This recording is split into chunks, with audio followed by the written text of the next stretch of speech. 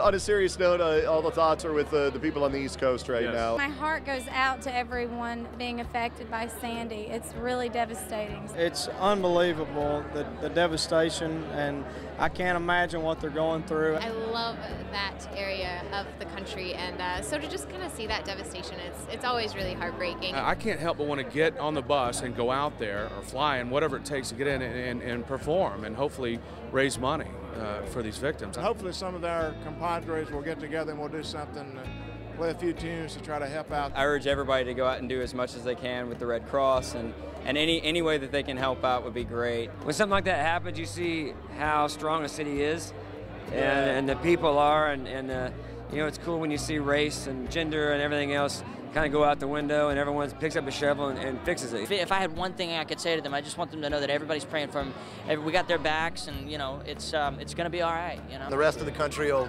forget about all the partisan politics for a little while and rally together, and quicker than anybody imagined, everything will be back to normal, and we'll all be proud Americans and big country music fans again soon, I'm sure.